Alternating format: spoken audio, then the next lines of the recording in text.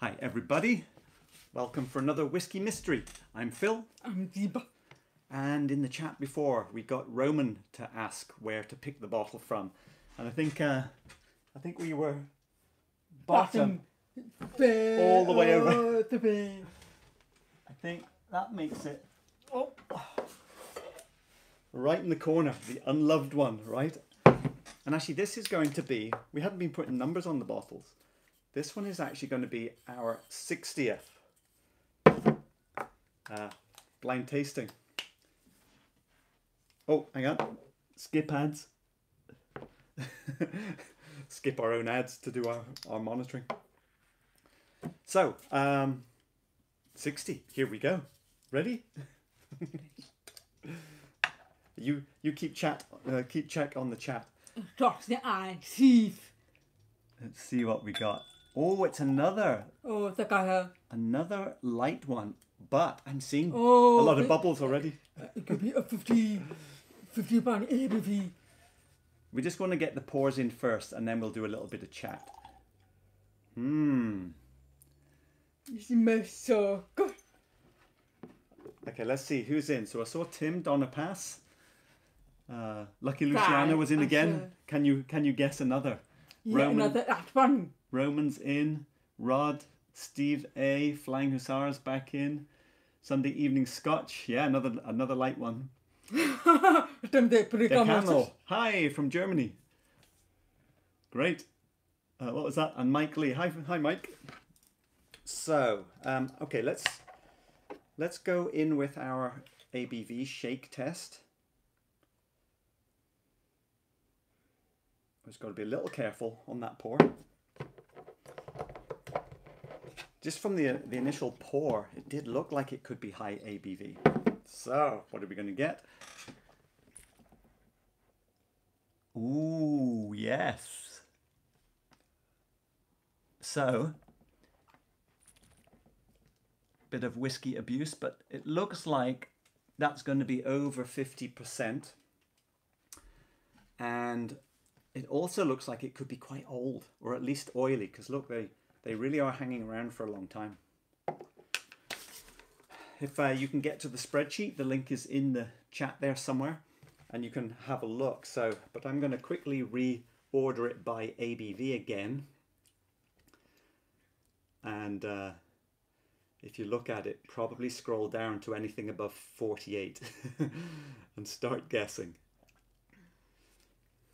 Are you already drinking? Oh yeah, I'm enjoying it. Oh, it's a good one. Nice. It's different. It's not aspect. Okay, let's go over some basics. So, is it high ABV? Yeah, 51. Okay, so around the 50. Or maybe 54. The color is clear, obviously, and light. So probably not sherry, probably a refill bourbon barrel. Just guessing off the color. Let's see. We haven't really talked about legs much, have we? There we go. We'll use Roy's glass. Can you see any legs? It actually looks pretty thin in terms of legs. Not seeing. Oh well, no, I take it back. Sometimes when they're thick enough that it really coats. Okay, no, thick legs. It can be oily. Yeah. Okay, have we got any? You check the comments, and I'll have a little nose. Oh, fruit! Wow, almost got like apple cider. Any questions? That's it. Up the F. I hope I have any of these you're reviewing to pour as my last dram for tonight. Oh, I see. That's from. Owera Kwame. That was said really badly. It's a PD. I'm not sure. I don't think it's PD. I know. Often with these light ones. I'm getting mucked up, so you can have me from Aya. Hang on. Let's see. Let's empty this glass out and see what we get. No, it's not really peaty. No, but maybe from Ireland. Is there any peat? That's smoke. Hi, David. You haven't missed anything yet. But it be very old. Yes, it's not spirity. It's got a little bit of the old pencil shavings and about it. got fermented apple. Fermented pineapple. Yeah, I said I got almost like apple cider on the very first waft of it. Let's see, Lucky's in with the first guess. Annandale Man of Words, single cask. Well, that bottle is only a 3-year-old whiskey. Pretty sure this would be older. It could be Annandale. Yeah, but I think this is older. Hey, Scotch for Dummies. No vanilla, no coconut. Oh, on this empty glass is getting a little musty, a touch funky. Mm-hmm. Now that funkiness, it's sometimes the tiniest bit of peat, but this has got that little bit of slight cheesiness, I think. And maybe a touch of white fruit. Yes. But more fermented side. White fruit and it has an integrated fine oak. So I'm going. Oh, again, a very fine, a pepper, prickly pepper. I'm going refill bourbon as my So guess. maybe touch of oak. Yeah. Now, is the taste basically fruity or something else? It is more grassy than fruit. It's More grass old. and fruit. Cheesiness. What about Springbank 14 bourbon? It could be back Let me for think. bean, but could be possible.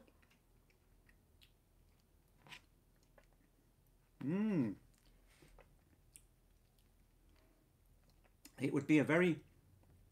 I could almost be convinced. And it's used up that from Chinese. Yeah. Deeper scene Drew in there. No, but I'm getting a little fruity. I'm getting more fruity than Springbank Funk.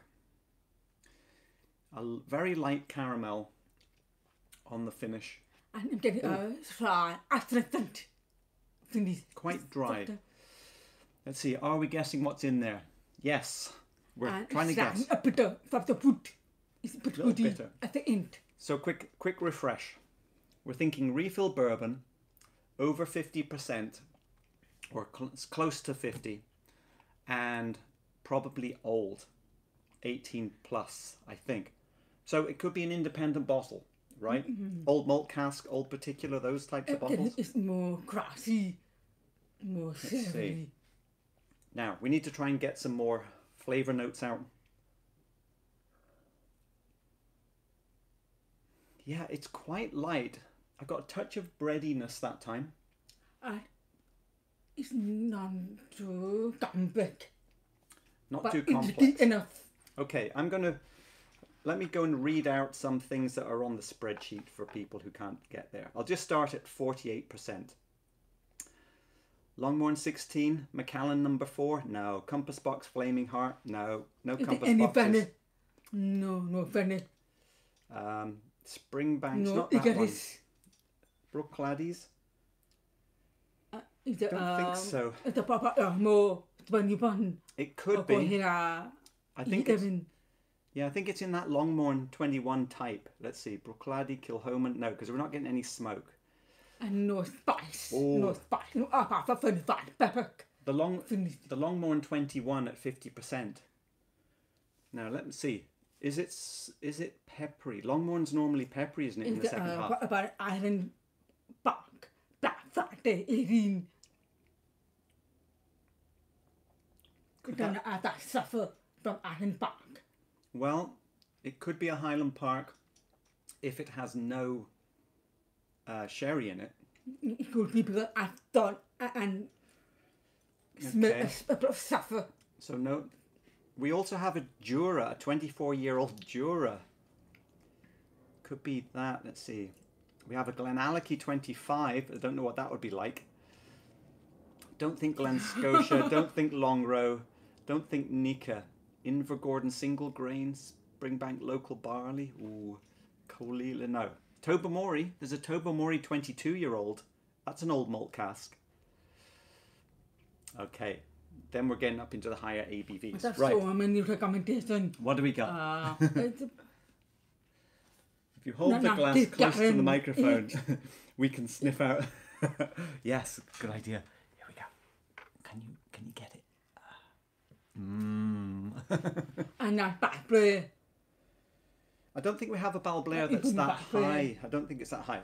Okay, you keep doing a few tasting notes. Yeah, I'll pull down a couple of these bottles. No, you say it, and I'll shout. Let's see.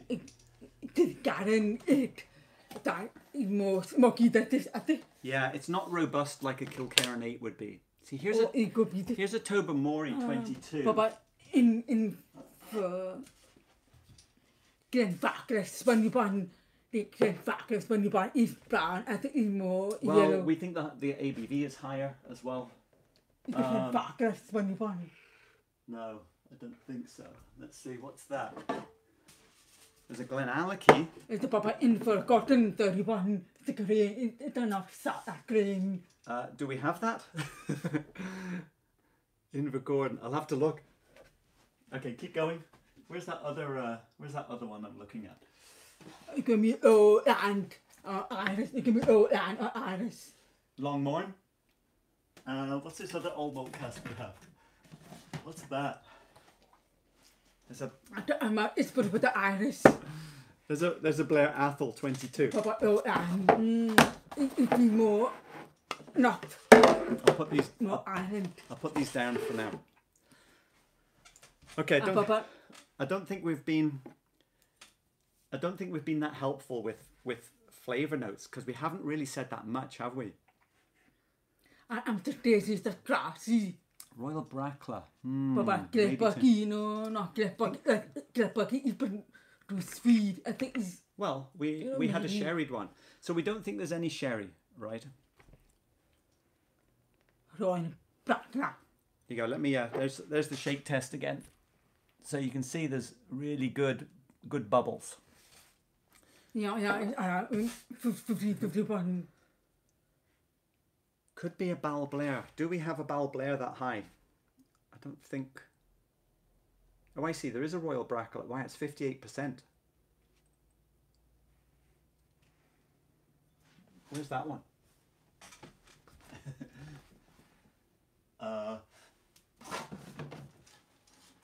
It's not that one.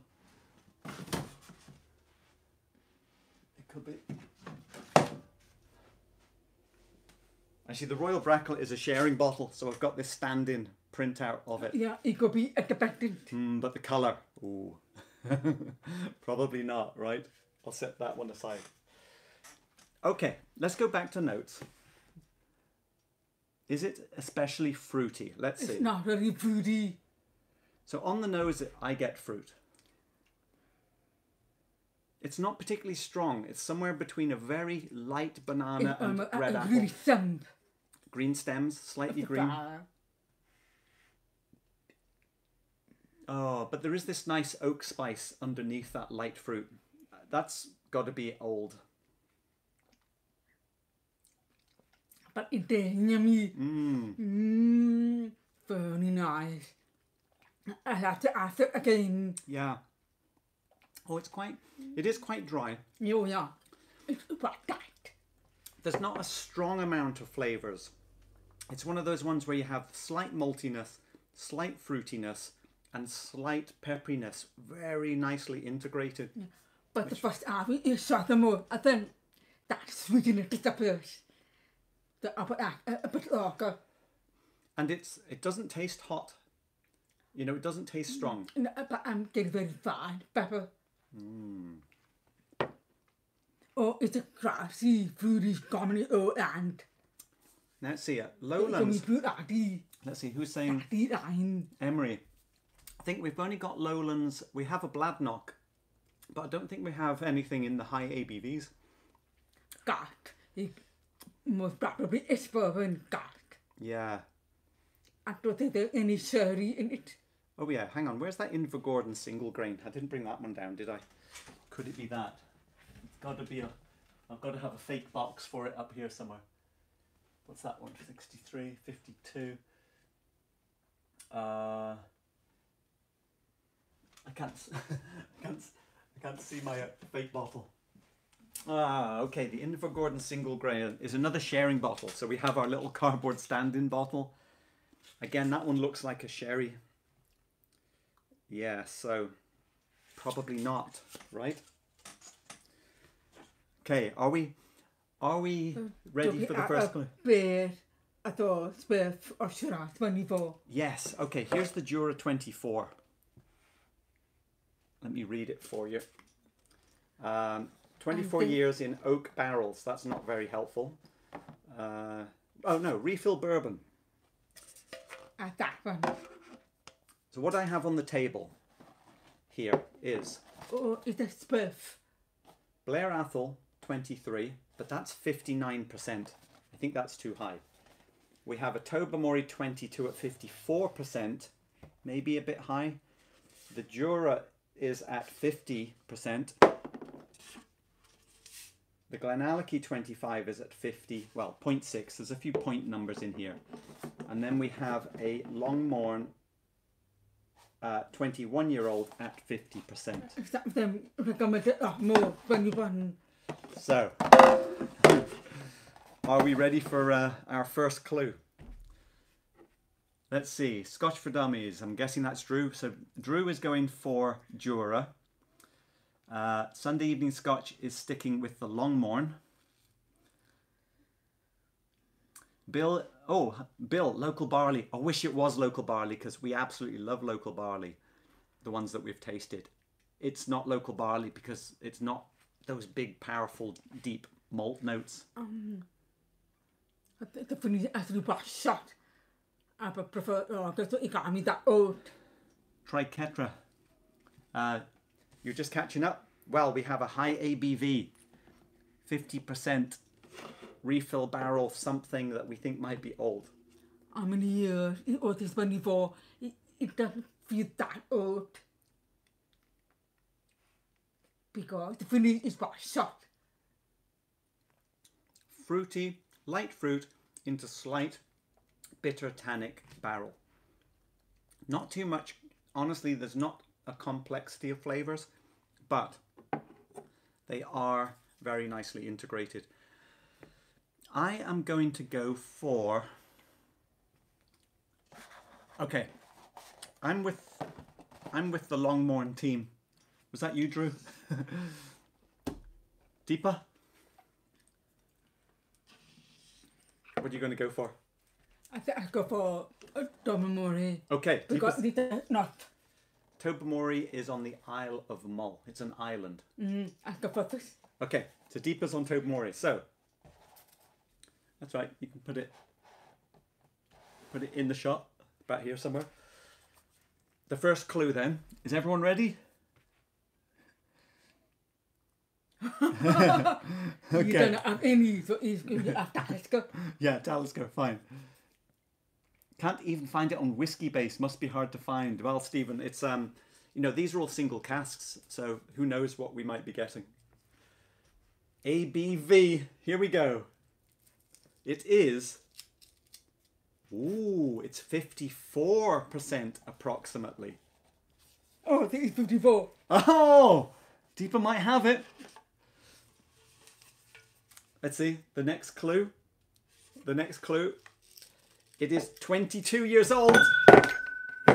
Excitement. It cost us $98. It needed to score something like, we forgot to say where we'd put it on the shelf. Come on. Oh, yeah. I liked it. I think I'm giving it a gold.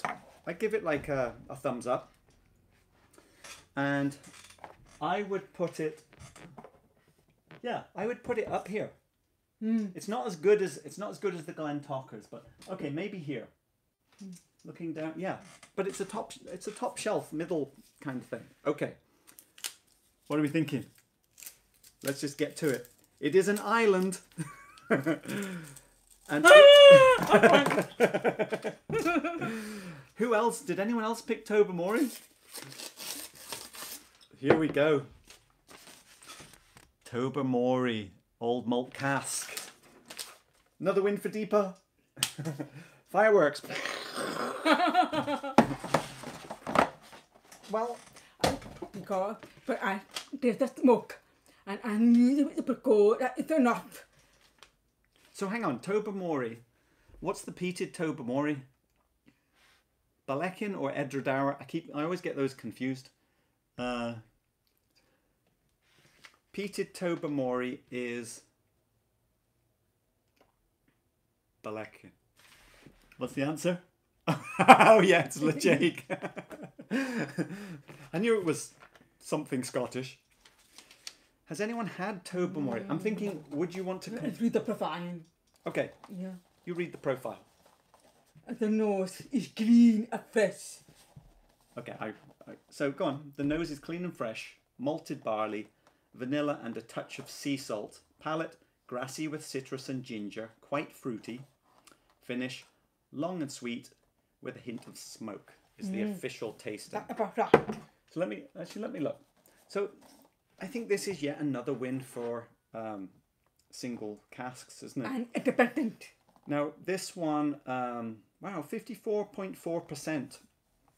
It didn't taste quite as strong as that. And it's a 750ml bottle, so we have bought it here. And that tells me we would have bought this at K&L. And we paid $98 with including taxes out the door. So $100, another $100 bottle.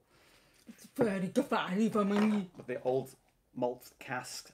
We've had great success with old malt cask. Look how many are up on our top section. I'm going to drop this one in here, I think. Nice. Good result. Would you buy another one? Would you buy another one? Yes. Well, you can't because it's a single cask. Let's try it again.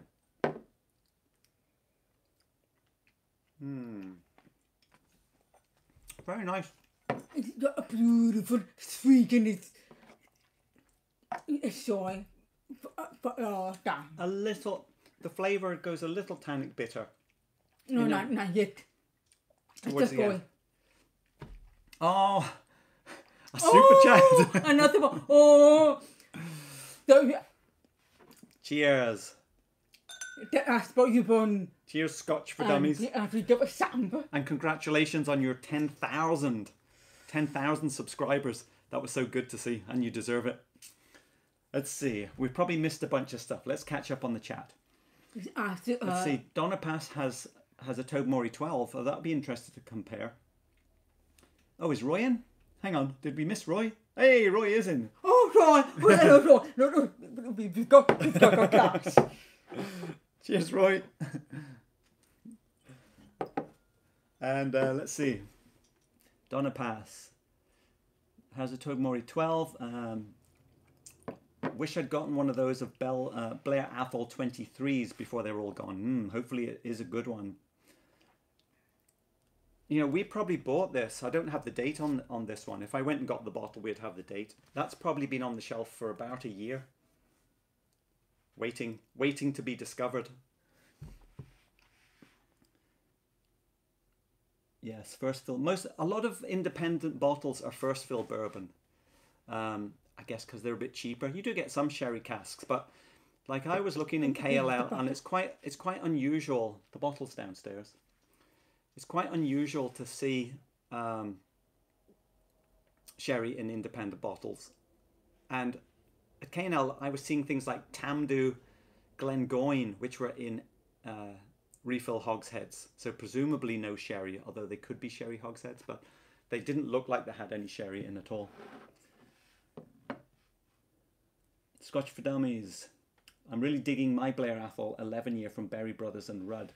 We had a nice visit. Remember Berry Brothers and Rudd we visited in London? It's sort of beside the castle-like building. Anyway, we went to visit Berry Brothers. It's very classic, old school English where, you know, you walk in. It was the most calm and quiet shop, Berry Brothers. And the people serving had like leather aprons. And it was the only shop we went into where nobody asked us if we wanted help. They were politely there and they just let you get on with it. It was like, yes, sir, whatever kind of thing. We go and look around, and after a long time of being in there, someone would quietly come over and just say, are you finding everything that you're looking for, sir? And then they'd go away again. It was so different from, you know, an American shop experience.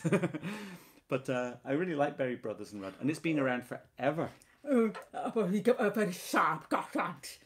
At the airport. At the airport? A woman who kept staring at you. At the airport duty free, where we showed interest in a bottle, and then, you know, the sales lady was just like hovering and hovering and hovering, and I'm like, it's okay, I'm just looking. Anyway, Berry Brothers and Rudd, if you want a classy shopping experience. What else am I missing? I think that's about it. So it is 1:25. Congratulations to Deepa for another win. I think. But also, Yeah, and she won by picking out the Tobermory. Let's see if we can get it out in the middle of the shot there. I'll prop it up on top of this glass. Oh. No, if we go to Roy. And hope everyone's going over to Roy Aquavite's afternoon session, and that will be in about 20 minutes, so you have a little time to have a break and have a whiskey ready. We'll probably do another one Sunday, I think. We managed to get out for a run this morning. Wow. It's the sweetness. Yeah. Beautiful. You know, we didn't even put any water in. I had water when I was tasting. Now we're getting back into the whiskey, shall we? Is there any, at the point, is there a bit dry at the end? Yeah, a little dry at the end. Does water make any difference? Oh, lovely light fruit. Yeah, and then the little tannic bitter at the end. Takes the enjoyment off for me a little. Just a little bit too much of a switch to bitter. Okay. I think we're going to say goodbye. It was Roman who did this. Oh, Roman? Oh yeah, Roman picked the bottle. Did anyone actually get this one other than Deepa? That's the only thing. Did anyone else get it? I remember we brought that up.